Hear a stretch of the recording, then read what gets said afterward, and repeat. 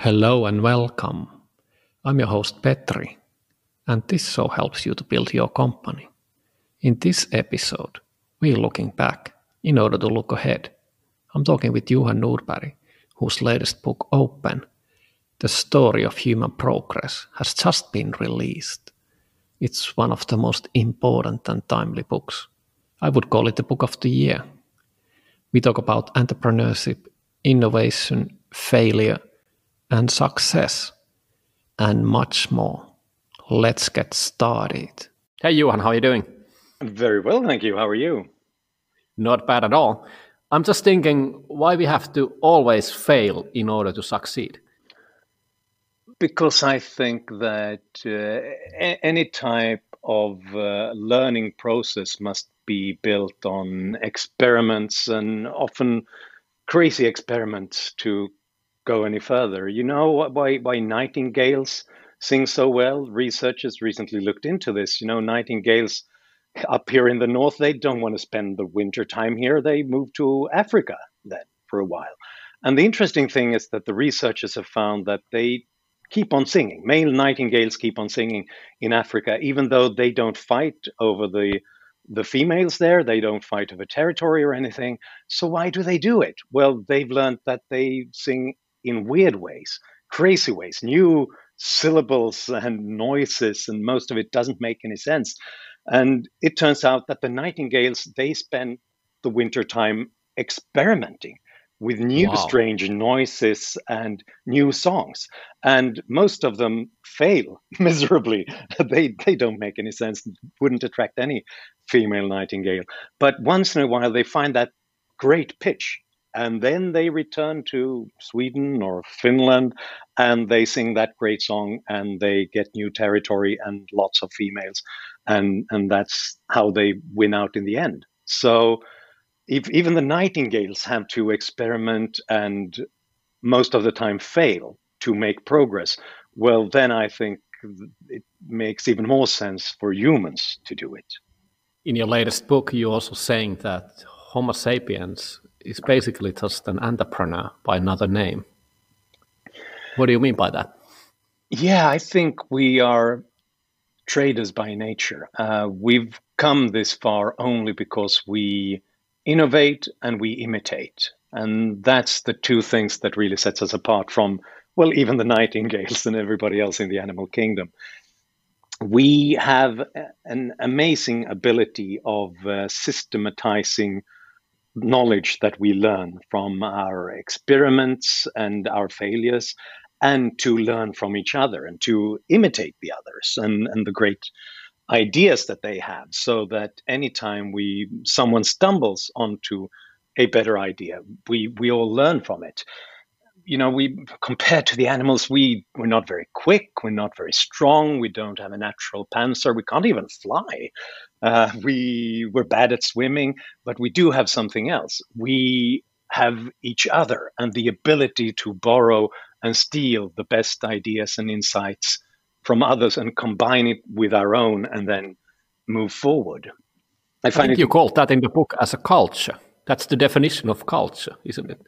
Yeah, I think this is cultural evolution. I mean, every animal has this natural evolution whereby the body and the instincts and what have you develops and in some sort of adapting to the environment. But then, thanks to three things that developed specifically in human beings: intelligence, communication, and cooperation, we step onto a new level of cultural evolution.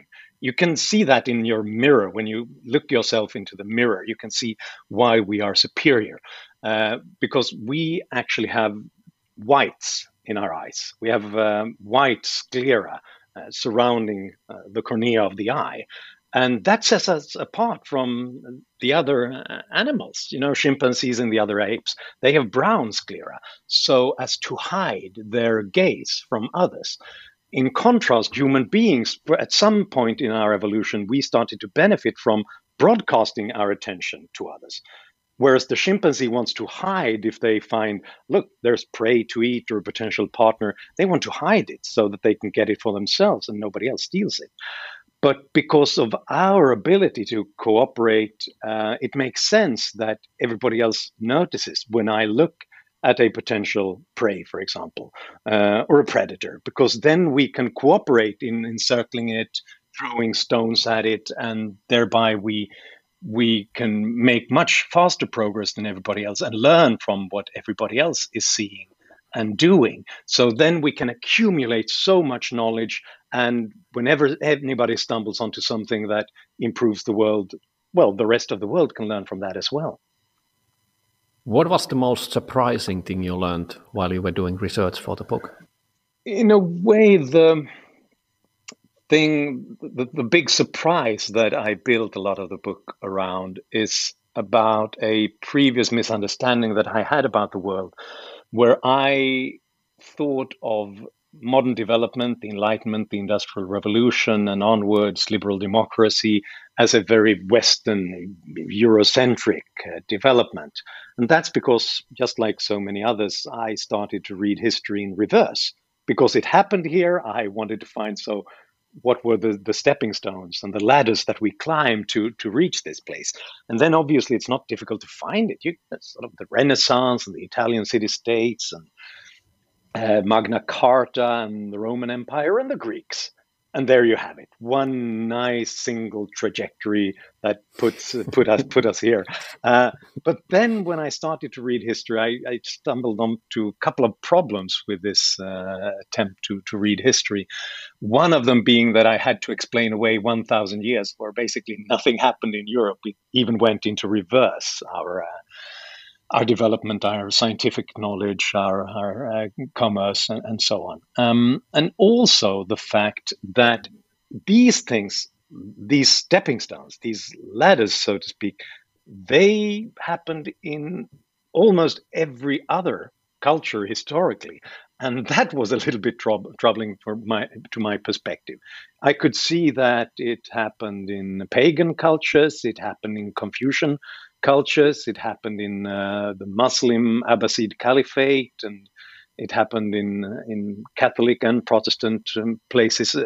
The Song dynasty in China 1,000 years ago, when Europe was so poor that most of it wasn't even interesting to raid for nomads on horseback. At that time, the Chinese Song Empire already had the nautical compass, the printing press, and they fought with gunpowder, the three inventions that Karl Marx thought ushered in Western bourgeois capitalism, writing in the 1860s. So that tells you that we've had golden eras everywhere throughout history. It's just that in most places they were destroyed by the establishment and by reactionary backlashes. It didn't happen in Europe, and that's what set us apart, not any sort of simple trajectory. But it was not because of lack of trying. That's what I learned from the book as well. There was obviously these incumbents and people in power who wanted to keep things because it was so good for them. But you can probably explain, how that happened, because I think that was really fascinating. I think I can see parallels for what's happening here at this point as well. But let's check the history. Yeah, it's in every single culture, there is something called Cardwell's Law, after the technology historian Donald Cardwell. And it says that innovation always faces resistance from the groups that think they stand to lose from it. And that's often political and religious elites who think that their power is threatened, or the old businesses with old technologies, and workers, guilds, and trade unions who don't want any sort of innovation. So there's always this tension within every culture between open and closed. And then in certain places, that backlash, that Cardwellian law, that it faces so much resistance that it's destroyed. But in some places, it managed to survive. Often we think that sort of there must be something about the European elites, religious and political and commercial elites during the Renaissance, the Enlightenment, and the Industrial Revolution, that they must have been wise or thought about things more long-term than in other places. But no, when you look at the record, they fought just as hard as the Chinese emperors and the caliphs and the robber barons in other cultures. It's just that the European elites were much worse at doing this. They failed. They couldn't keep up with that innovation. And that's partly just because of luck, because Europe was a more decentralized place with more independent political entities, independent cities, universities, and always some sort of rivalry between them, which meant that when the Chinese emperor thought that now we are being threatened by this innovation, let's stop it. Well, then a whole continent abided by his ruling. But when the French king said the same thing, the troublemakers could always move across the border, move into the Dutch Republic or to England. It was always difficult to coordinate oppression and repression in Europe. I think one of the most fascinating examples in history is how China gave up its the greatest armada that the world had ever seen. You know, they traveled the world half a century before Columbus did. They with the bigger boats. They were enormous, were they? Like 200 meters or 150 at least. Yeah. The flagship of Zhenghai, I think it was some 135 meters compared to Columbus, Santa Maria, 20 meters. So basically the rudder of Zhenghai's flagship was bigger than the whole of Columbus' boat. But that whole venture, they could have discovered the New World, was all shut down because of a power struggle within among the rulers in China. And the emperor just said stop. And the greatest armada that the world had ever seen rotted, and some of it was burnt. And some tried to do that in Europe as well. They weren't that interested in sort of pumping lots of resources into these dangerous and risky ventures. Columbus had a hard time sort of trying to find his westward road to Asia as well. He couldn't find anyone in his own Italy to sponsor his trip, so he asked the Portuguese king. And the Portuguese king said, no, that's stupid. Let's not do that. Had this been China, that would have been the end of it. But he could continue in a fragmented Europe to search for sponsors. So he went to England and to France, and he was turned down again. And he went going from king to king for some 20 years until eventually the Spanish king said, yeah, why not? Let's try this. And the rest, of course, is history. This is exactly like another day in a startup life. Yeah, exactly. 20 years of going from king to king or investor to investor. Knocking on doors and nothing is working and everybody's against you. Nobody wants to do, nobody is sort of interested in what you're doing because it's too weird, too strange. So you just keep on pushing. Exactly. At least you can take some comfort in the fact that you don't have one single person to go to, the Chinese emperor where you have to kowtow to him and try to impress him. There are alternatives. While you were doing research, did you find out how close it was? How sort of dangerous was the situation? That because when China closed down, it was Genghis Khan who basically just took the bits and pieces from all the cultures, and didn't he actually then bring it back to Europe and all the developments which were happening? So has there been sort of like close calls in a sense that we could basically lose all of the knowledge or most of the knowledge, become like Tasmanians? Yes, it has been very close, and I would say that probably sometime late 16th century and early 17th century, it was very close that Europe went the same way as these other cultures that failed. And that was because then it was fairly close that a single royal house, got control over the whole continent. And this was then the Habsburg family. And they reigned on so many different thrones at that time. They were in Spain, and they controlled then Belgium and the Dutch, and they controlled the Holy Roman Empire and Austria and so on. And they were fairly close in attacking and submitting France to its rule as well. And at that point, some historians say we could have gone the same way, because then they would have oppressed in a synchronized fashion across the whole continent. The 30 Years' War, at the same time, it almost ruined Germany and Austria, and wasn't much left there. We saw an increased oppression from both Protestants and Calvinists, and Catholics have tried to keep it up with others, and independent-minded eccentrics like Giordano Bruno was killed, and famously Galileo Galilei had to apologize for his thoughts. So it was close. We were saved, perhaps in this version of the story. Perhaps it wouldn't have worked long term anyway, but we might have been saved by the Dutch, because the Dutch, they rebelled against the Habsburgs at this time. They didn't like the idea that the Spanish Inquisition and the high taxes were coming for them. So they rebelled, and they started to fight back. And during a couple of decades, through innovation in finance and in shipbuilding, they managed to create out of nothing. Basically, they had nothing. They didn't even have land. They had to build it with shovels.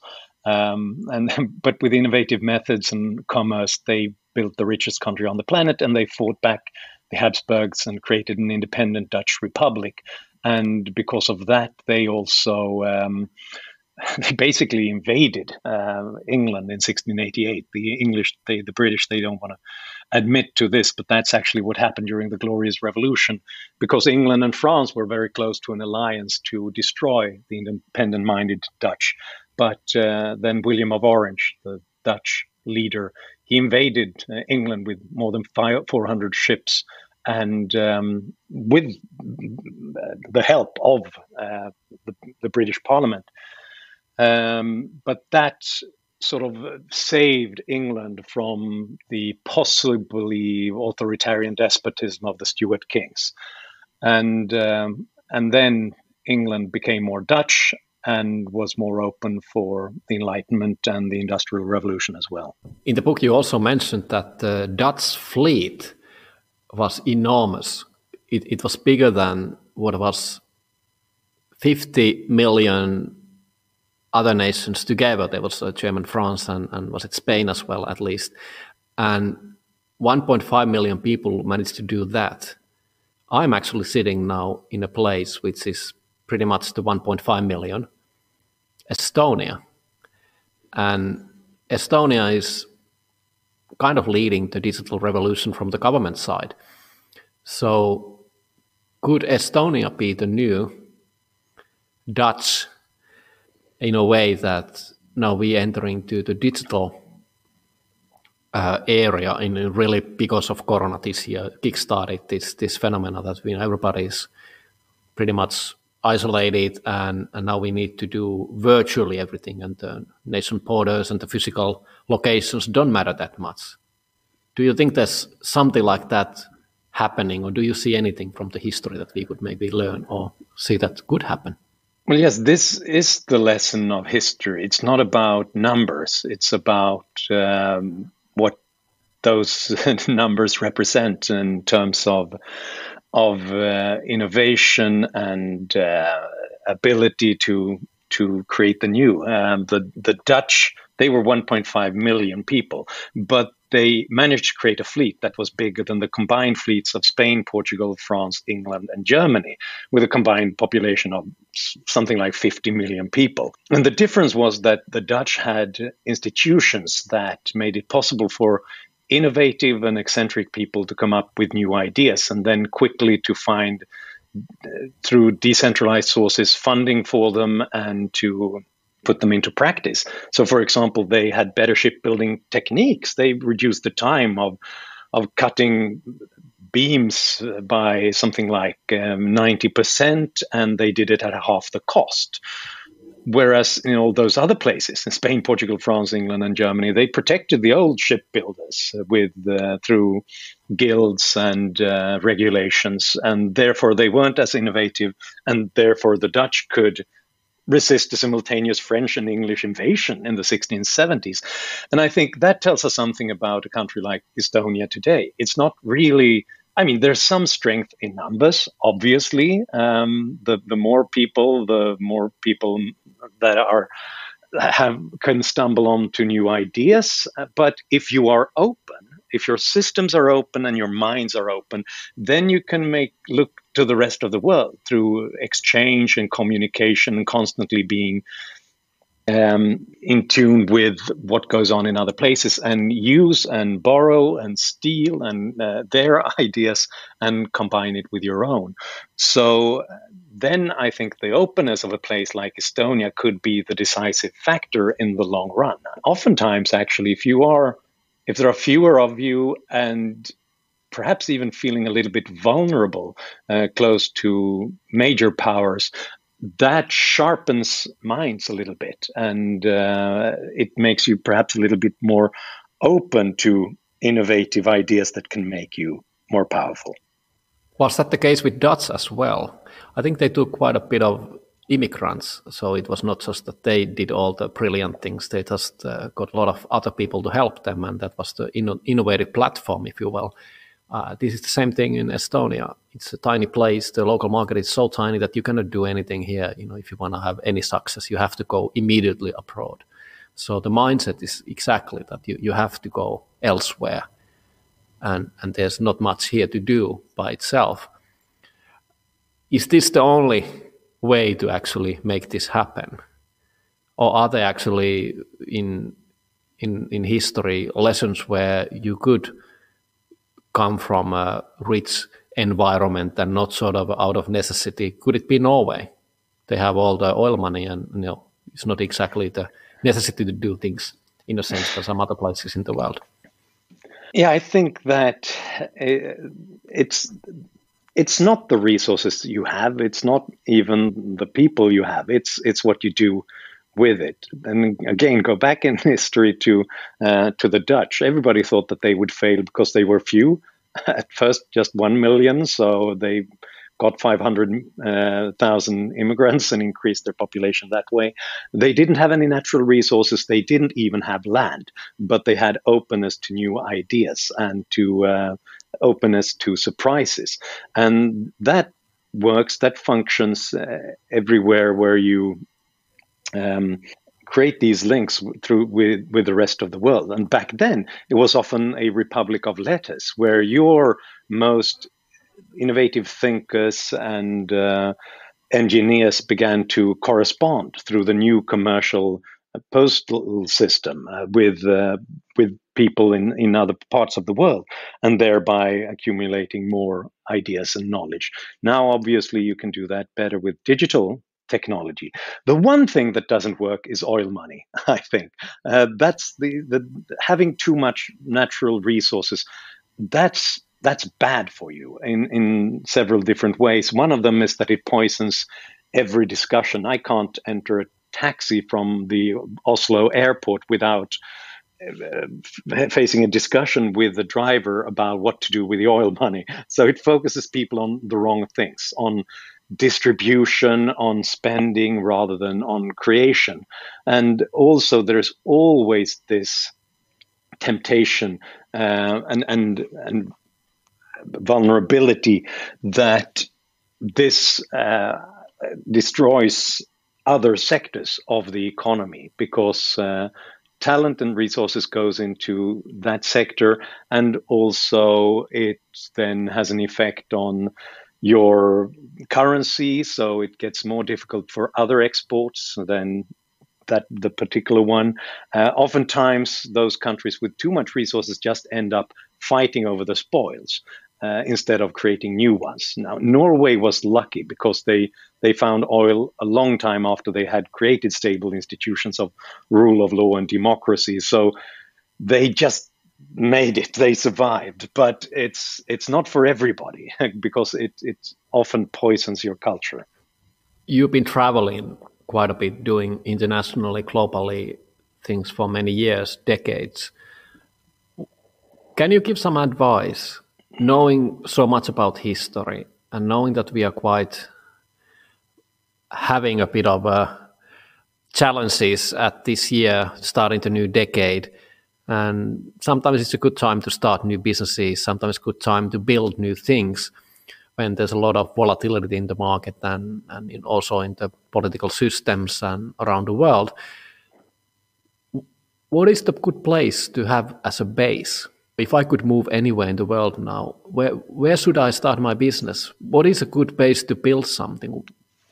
I could actually probably get people around the world now. They can live wherever they like, but where should I head? Is it Europe? Or are we going to what happened to China after the Song dynasty? Well, Estonia is not a bad place to be, I would say, with the kind of mindset that exists there compared to many other places. I think the problem with much of Europe is that it's so fixated on past triumphs, old empires that were successful, now being somewhat nostalgic and fighting to protect their old model. And that makes sense from a human perspective. You want to do that, obviously, but that might make it difficult for you to reach the next level and to see the new opportunities that are being created. Estonia doesn't have that. It's a much younger generation with a better spirit, I would say. But I think there are countries like that all over the world. But the great risk as a business, as a country, as a household, is that you become sort of used to your own successes and they devour you, they destroy you, because you constantly want to repeat the same kind of thing. And that's how many great societies and businesses have been undermined historically. You want to protect the old. I mean, it's so easy to become the Kodak of the world, destroyed by the digital camera. And then obviously the great irony of that story is that Kodak was one of the pioneers with the digital camera.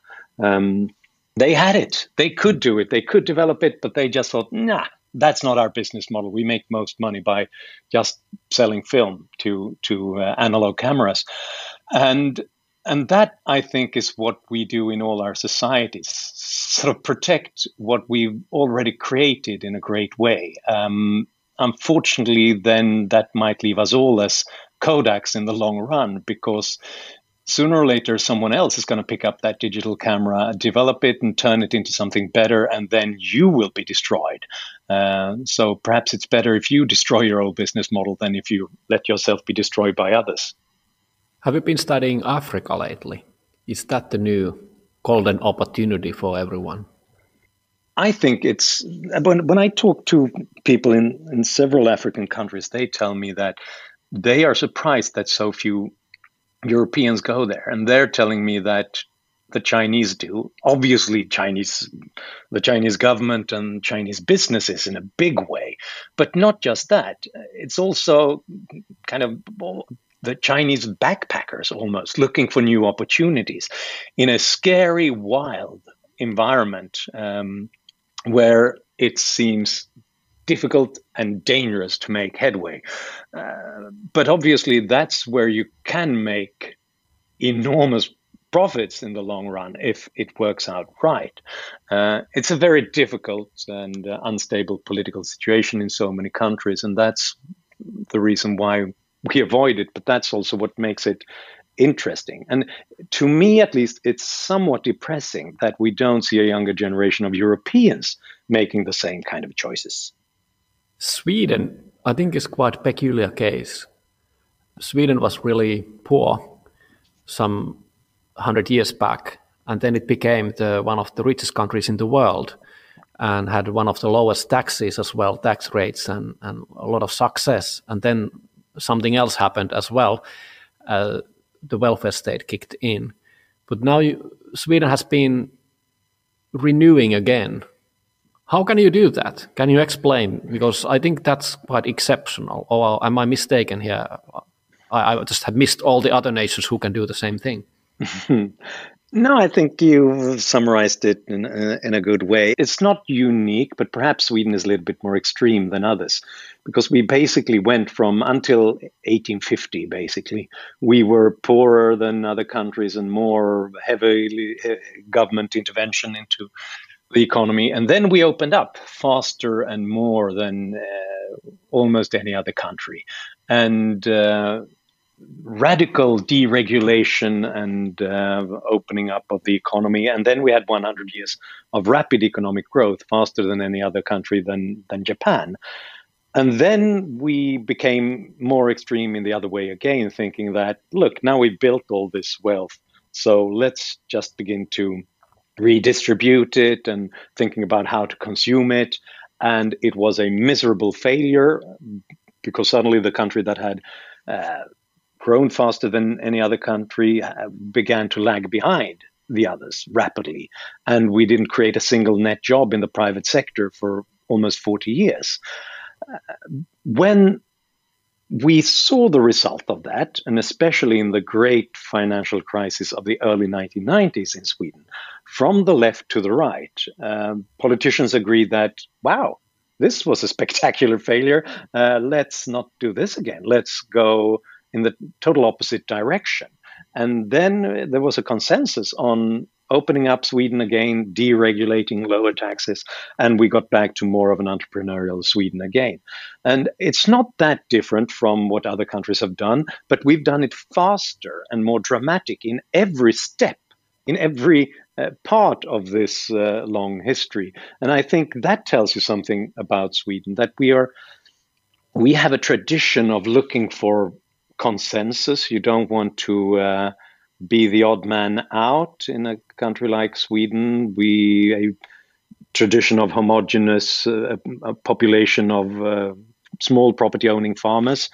You want to be like the neighbors. So when they became socialists, you want to be a socialist. When they became radical, laissez-faire liberals, you want to as well. So it's like we have these more dramatic turns. It's more difficult to find critics and to be accepted by others when you critique the order of the day. But once a sufficient number of people have changed their mind, you want to change as well. And I think that sets Sweden apart, a little bit apart from other countries.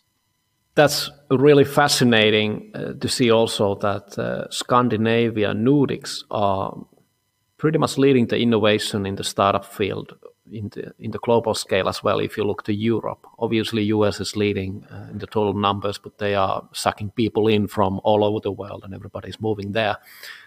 Most of the people are at least used to be doing that, immigrating and going to Silicon Valley and then listing their companies and selling them there. But Sweden has been really powerful in that sense as well. And is it cultural or is it the immigrants? Because I don't think Finns are doing the same. It's not exactly the Danes and certainly not the Norwegians. So what is it in your drinking water? I think there is something cultural, and I think that is a result of having been a very trade-dependent country for a long time. Lots of imports, lots of exports. We learned early on that our big businesses, our major multinational companies that were all, the old manufacturing kind that were all created some 130 years ago, they were dependent on openness. We were too small a country to come up with the best ways of creating steel or telephones, but we could borrow it from other places, and we had too few consumers to rely on our domestic markets. So we had to go abroad. We had to be constantly attuned to what was going on in other places. So there's some cultural link there. Some sort of, even when we were a fairly politically closed society, we had open minds to what was going on. And still, it's the case that when international companies want to try new products, they often try Sweden because we're fairly early adopters. And when you have eyes that wide open to what's going on in other places, in an almost sometimes a little bit nervous fashion, you're afraid that you might miss the next big thing, then it gets easier to catch the next wave and to integrate the ideas that are being presented elsewhere and that comes with the business travelers and the immigrants and the outsiders, and to make them your own. And the moment we started again then to open up the economy in the 1990s, there was they could begin to turn those ideas that they often borrowed elsewhere, and they could build new major companies again. I mean, the Skypes, Spotify, King, Mojang, and so on.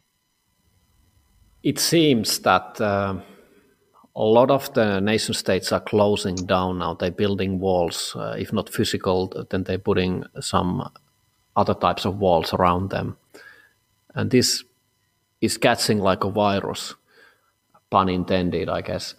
How do you see this decade going? Are we now globally going to close down? Or where are the new Dutch cities? What is there hope to have this new renaissance coming? Or how do you make sense of this mess, where we are at this point, looking forward the next 5-10 years?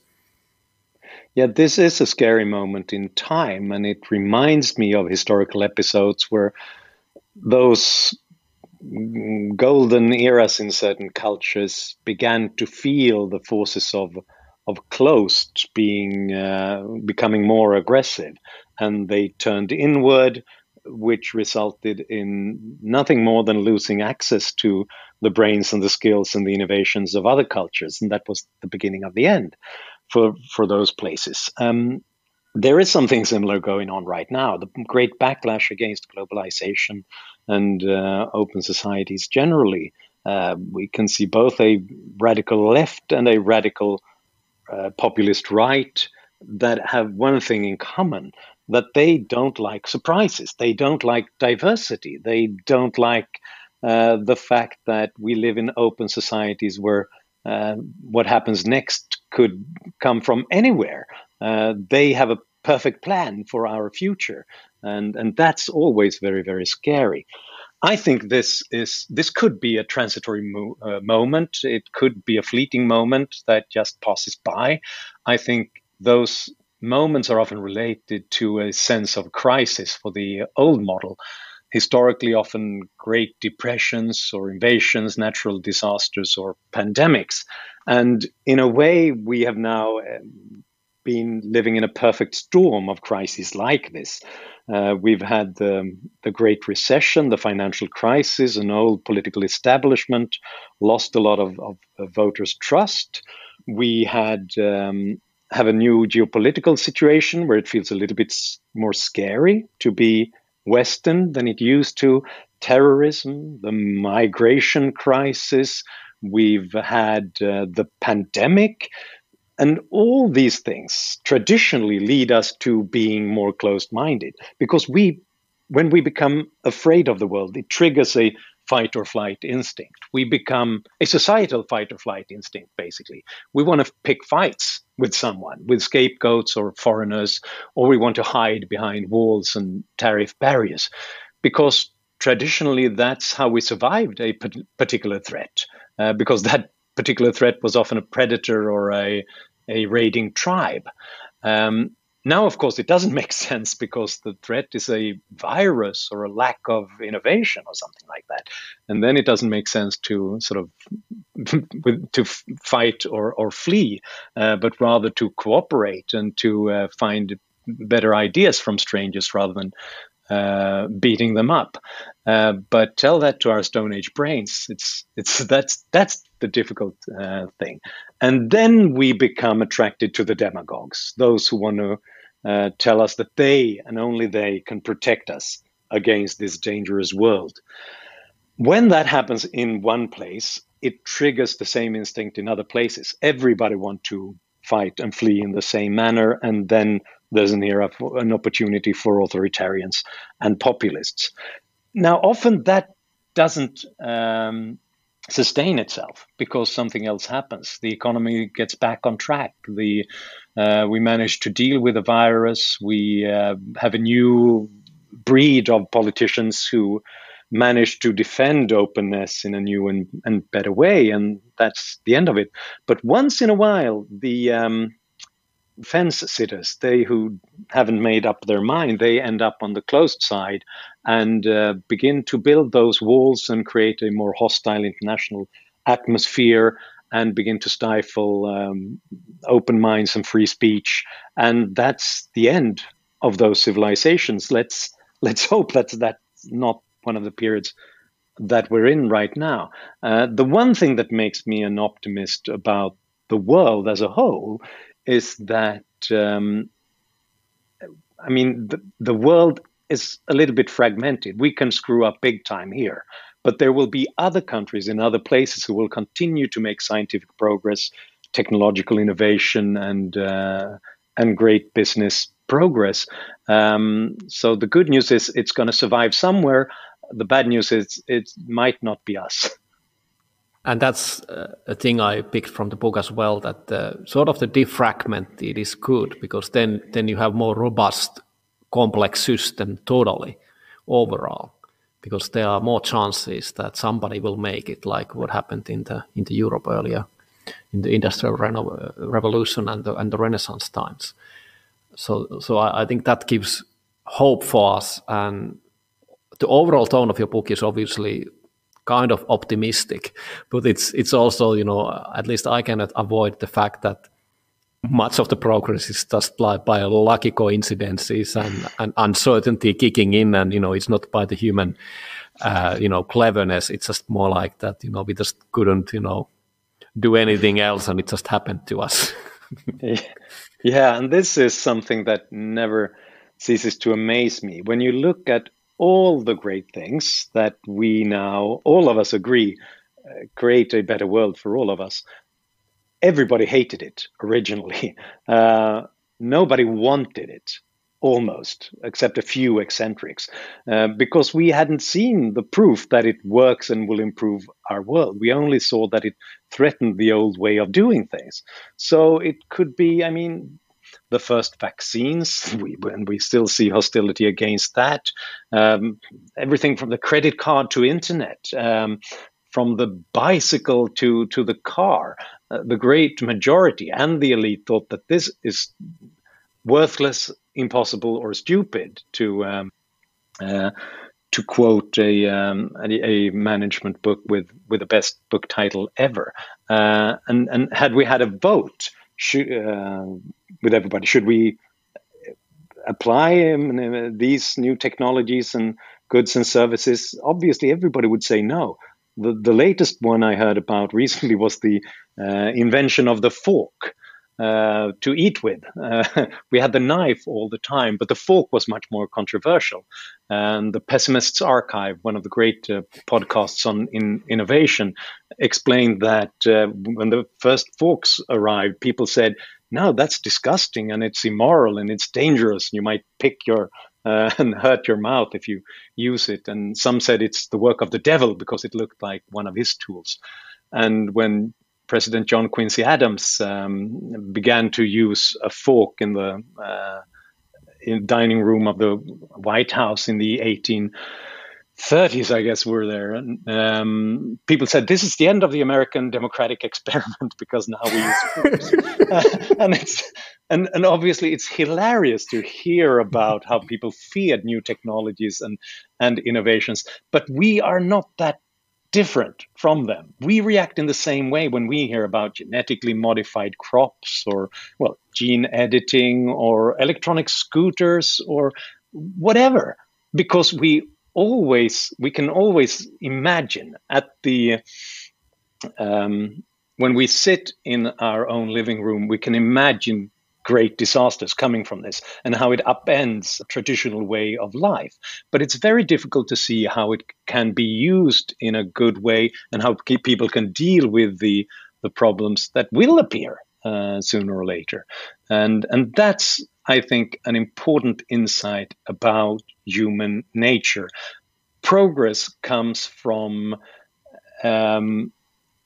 eccentrics, and it's only when they open up a crack in the great wall of conservatism and manage to do it for a long time that the rest of us see that, oh, wait a minute, this is pretty good. Let's use this in a and let's make sure that everybody gets access to it, because that tells us something about our inherent the reactionary in all of us, and why we have to restrain it to leave room for progress. There was also this staggering statistics that 2.2% is the amount of social value the original innovator, the entrepreneur, is actually getting from whatever he's doing to enhance and improve the society. Is that, do you remember, is it basically looking back, many decades, centuries, or is it just from the recent times that you only get that tiny amount of the total value creating? Yeah, this is actually a quite shocking statistic. It's from William Nordhaus, economist and Nobel laureate, who looked at innovative businesses, what he called the Schumpeterian profits, after the Austrian economist Joseph Schumpeter and his idea that progress comes from creative destruction, that we implement new technologies and business systems that make the old ones obsolete. Looking at recent decades, so where did the profits end up? The surplus that was created, how much ended up in the pockets of the greedy entrepreneurs, and how much ended up with consumers and the rest of society, with savings and the ability to produce more. And his conclusion from this model that he's building is that something like 2.2% of the value of their innovation is given to the greedy entrepreneurs. Just a little bit more than 2%, despite their first mover advantage, despite often patent protection. So it means that the rest of us, just sitting at home watching Netflix and eating pizza, we got 98% of the profits from these new technologies and business systems that were created in better business models, because the profits for the entrepreneur is quickly competed away, because almost immediately people start to imitate it and create something similar. But the benefits to the rest of society, that remains there in place for all of us, which obviously begs the question, why do they do it? Why do they work so hard and risk all their savings and alienate friends and family by working day and night to come up with strange new inventions and goods and services? If even if they're lucky, they get 2%, and the rest of the world who complain about their greed gets 98% of it. Well, it must just be that they have an exaggerated belief in their own ability. Isn't that one of the things that make entrepreneurs tick? Or it could be the joy of discovery and creation, that's so much. Or it could be, and I think it comes down to a little bit of everything, if you manage to do it, if you manage to revolutionize a particular sector, create new revolutionary technologies, you create so much value, so many billions, that even 2.2% of that makes it all worthwhile. Indeed. And also the one puzzle I never figured out is that maybe you can help me and tell me, when you have made those successes, 2.2%, then maybe that's tens of millions or hundreds of millions or even billions in some few cases.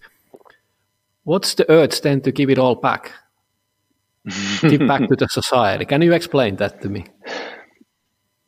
This is a very strange phenomenon, and I hear it all the time from successful businessmen.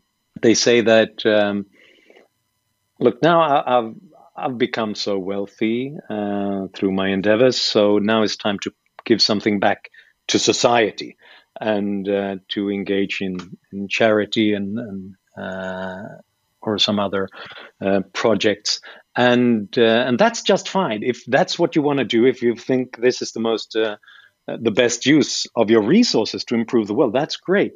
But I will never understand this urge to think that after having been successful, you have to give something back to society. Wait a minute, you just created businesses and goods and services that created enormous value, 98% of which went to society.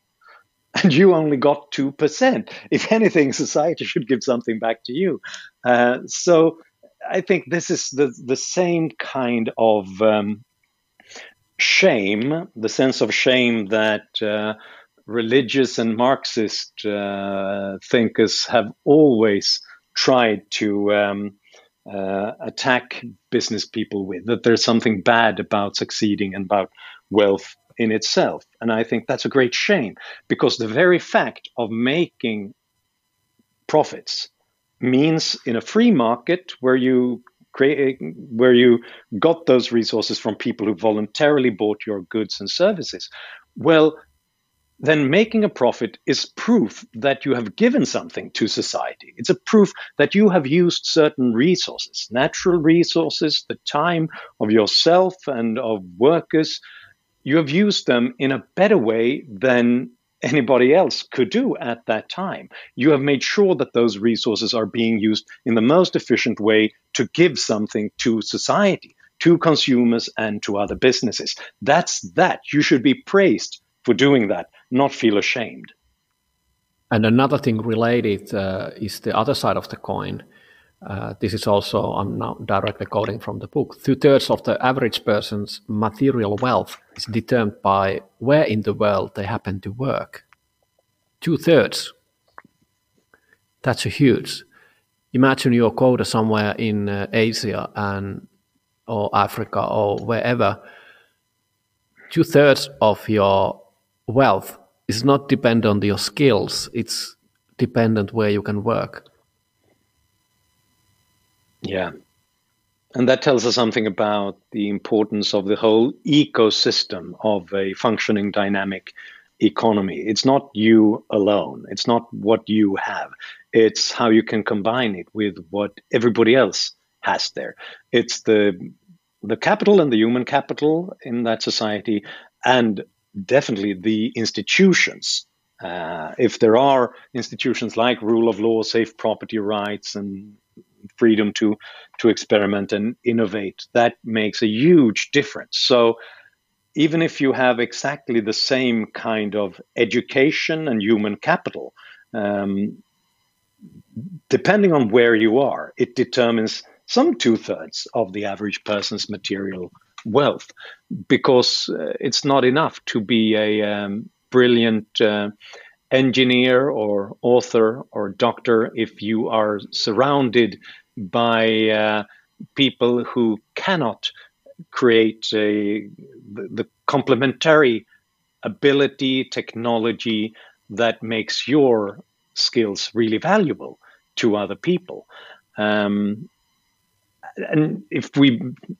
that's one of the reasons why migration, if it works out well, is one of the quickest way of improving wealth in the world, by making sure that people who lack opportunities in countries with bad institutions, if they can only move across the border to a place where it's better, then they can increase their wealth by some 2/3.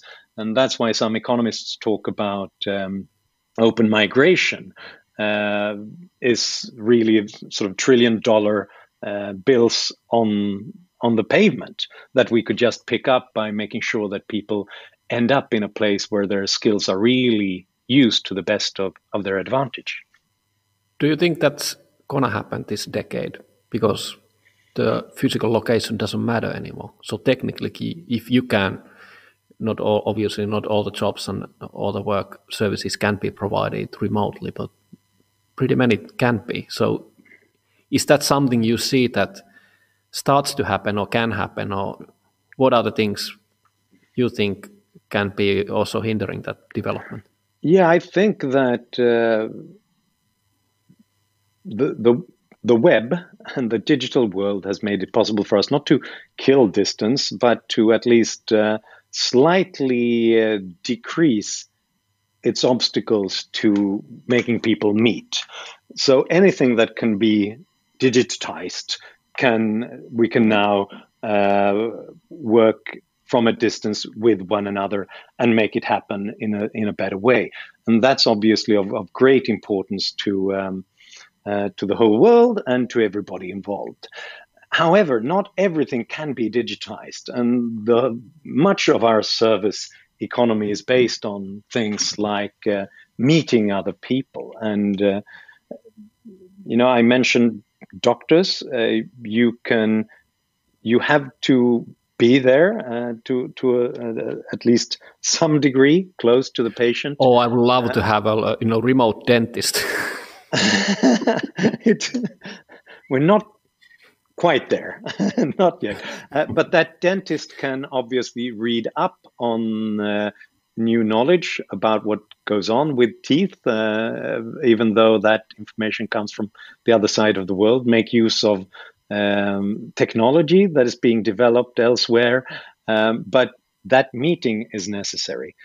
So it's still mostly for information that we've reduced distance to that extent.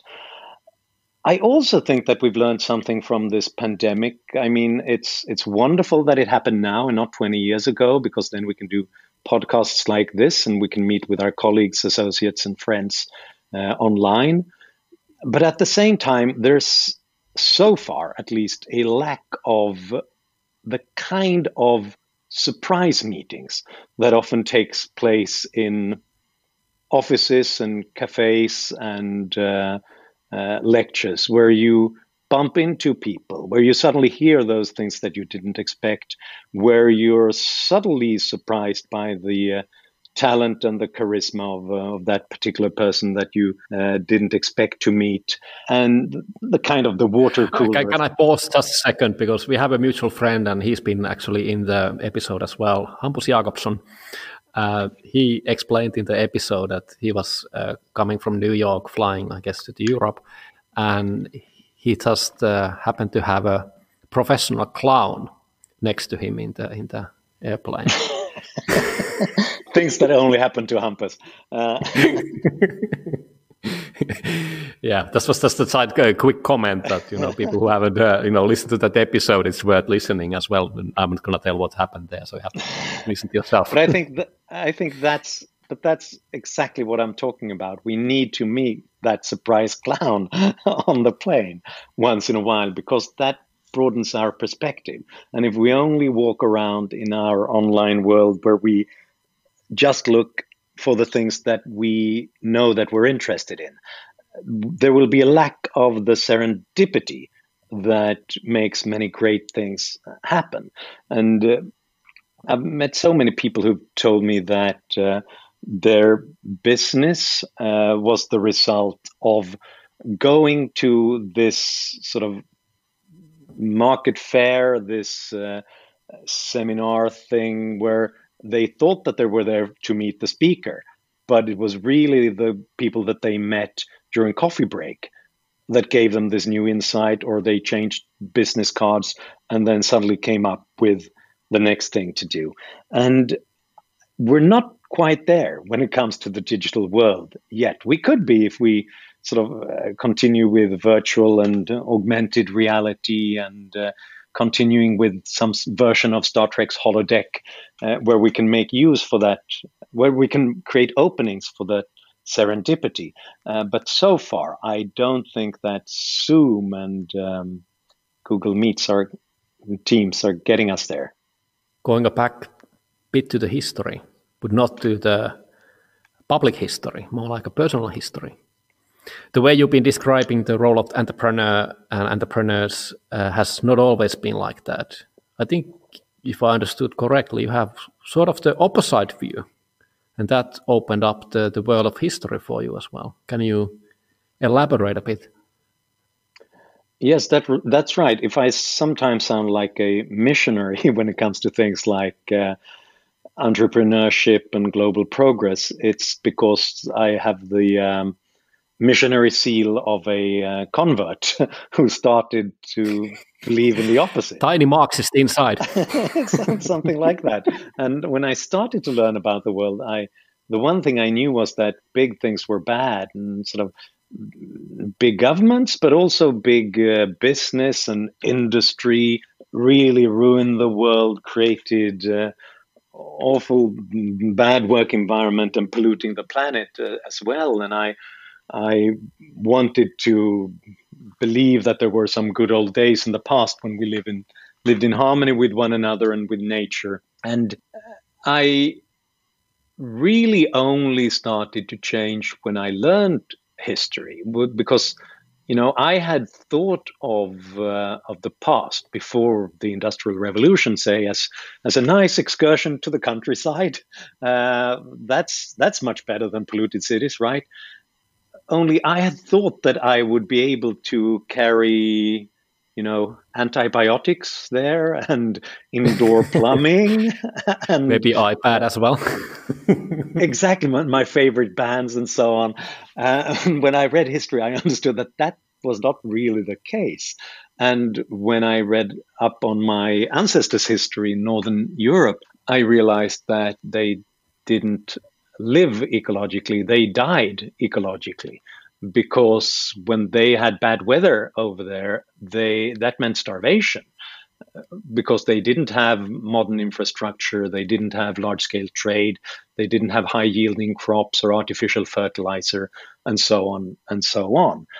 And that got me interested in the horrors of history and understanding that I should be lucky to be alive right now, because most people throughout history, they had a life expectancy around 30 years. And, by now I'm older than that, so I should be really grateful to this development. 90% of the world's population lived in extreme poverty. Now it's lower than 9%, despite incredible population growth. And that created an unending obsession with progress and the people and the institutions that make it possible, because we cannot take it for granted, because there's just a few generations that have experienced this kind of opportunities that we take for granted now and then. So perhaps that's why I'm a bit of a missionary. What is your favorite word? My favorite word?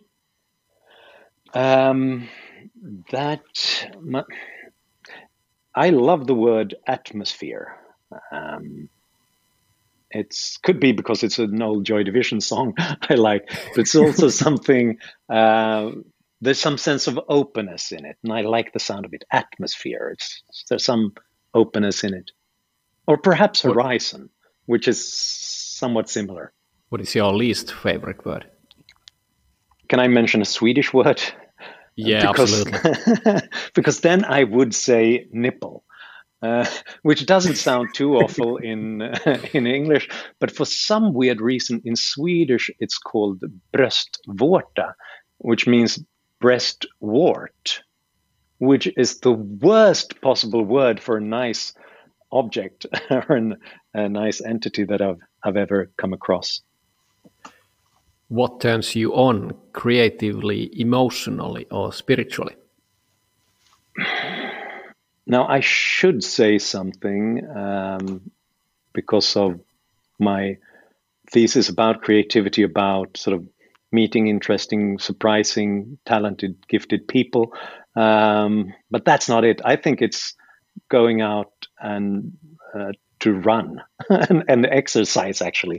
I know it sounds very introverted, but that whole experience of doing it and letting the mind just flow without any particular object in mind and feeling the endorphins, that's when I get most creative.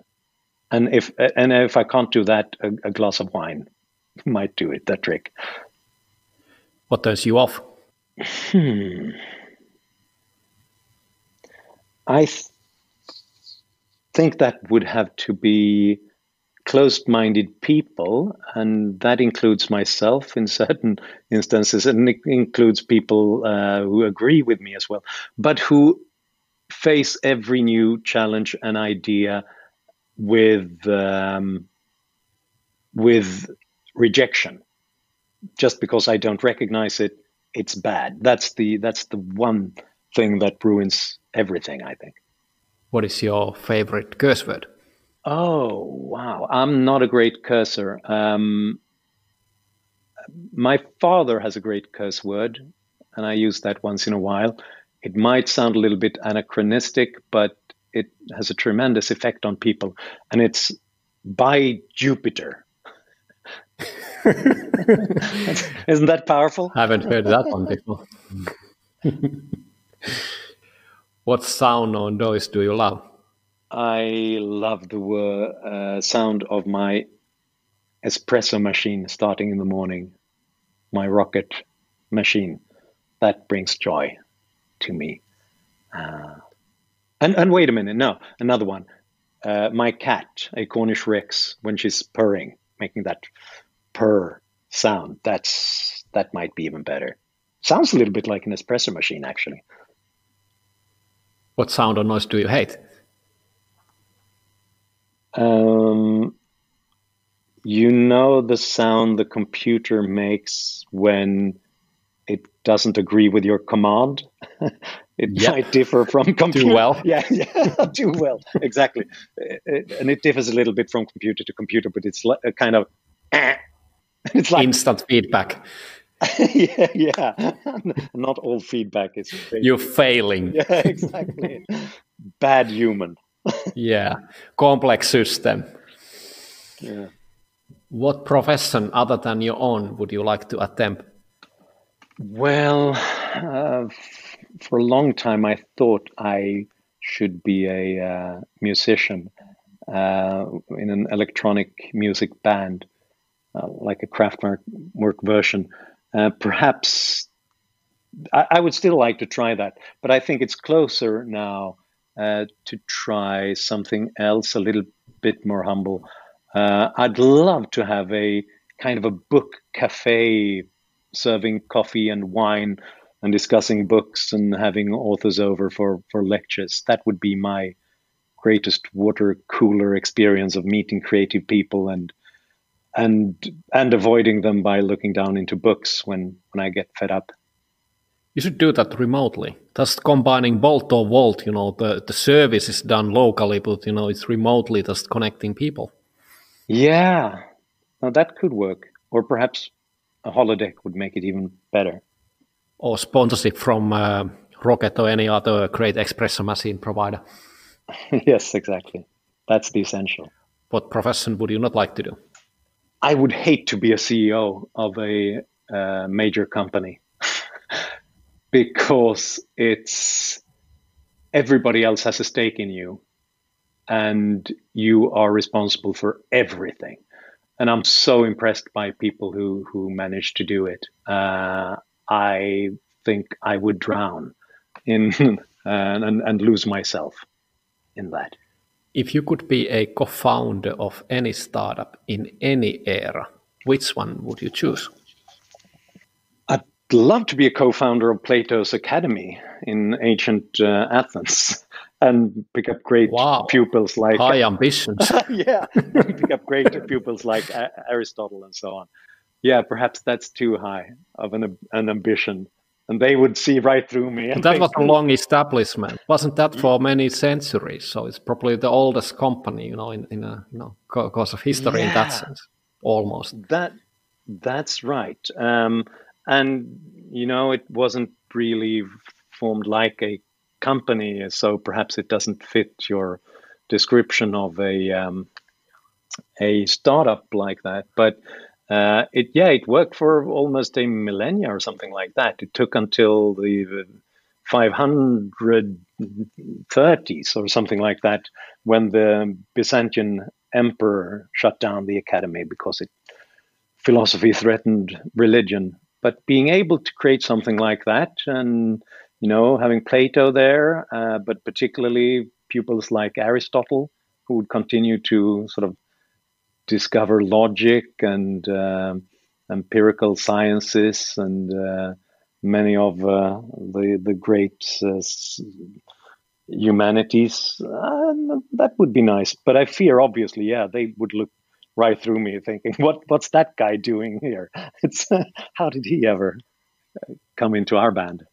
Any final words for the audience? Well,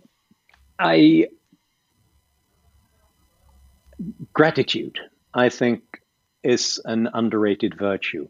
Being grateful for what we have. We also have to be a little bit discontent, because from discontent comes progress. We want to solve problems. But if we're not grateful for what we have, then it's easy to despair and to become hopeless and to think that nothing ever really works, nothing can be done about the problems that we have. I think that's where we are when it comes to many issues in our era. Lots of doom and gloom, and the planet is going to be end soon. And I often think about, look, where would I have been had I been born in any other era? If I had a time machine with a ending up in arbitrarily somewhere else in time, how awful wouldn't life be if I ended up in the past? If we look at the whole of Homo sapiens' existence as just 24 hours, condense everything that has ever happened into 24 hours, then everything that created the modern world and the modern lifestyle and our opportunities, our life expectancy at more than 70, health, wealth, liberal democracy, individual liberty, all of those things came in the last 200 years. And if we condensed it to 24 hours, that's just the last second. So we've had some 86,000 seconds when people didn't have that. We were born and we live in that final wonderful second. And if that doesn't make you a little bit grateful for what the world and existence and all the innovators, entrepreneurs, and eccentrics throughout history has given you, then you're just you're a little bit of a bad person, I think. Thank you, Johan. This was enormously fun and great and a bit hard journey as well. And that's an inside joke just between two of us. Yeah, I know exactly what you mean. Thank you so much, Petri. This was great fun. Thanks for listening. If you want to know more about Johan's books or even read my review of Open, check my website and you will find episode links and my book reviews. I also have started to do YouTube videos about entrepreneurial topics. Check them out if you haven't already. Till next time.